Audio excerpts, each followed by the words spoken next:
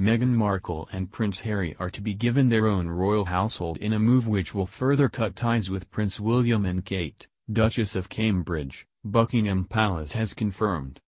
Meghan, 37, and Harry, 34, are to relocate their royal offices out of Kensington Palace and into Buckingham Palace after being granted permission by the Queen. The surprise decision will see the two royal couples drift further apart amid continued reports of increased tension between the Fab Four. However, aides of the couples have now spoken out on the situation. A source said the move was not down to a rift and instead both brothers are on different trajectories. Another told the Daily Mail, "Harry is doing this with William's support and blessing. This is just something that need to happen. It's about future-proofing the monarchy."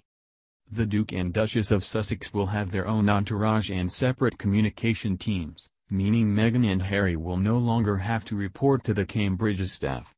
In the meantime, the pair will be supported by the Queen and the Prince of Wales whilst key aides are put into place.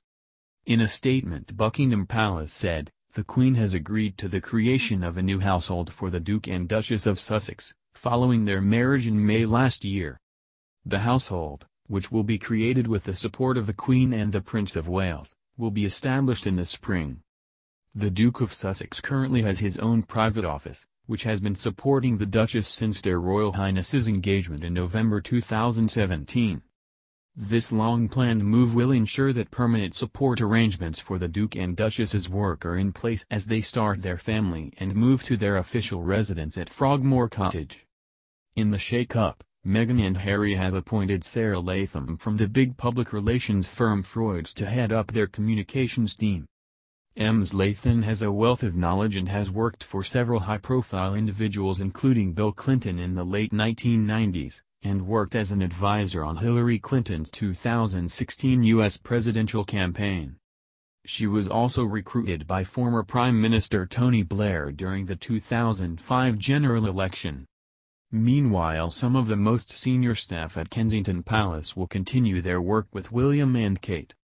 The team includes the Communications Secretary, Jason Knopf, who will become a special advisor to the Duke and Duchess of Cambridge. Kensington Palace said his new role will include advising their Royal Highnesses on their charitable initiatives, including work on the environment, mental health, and early childhood.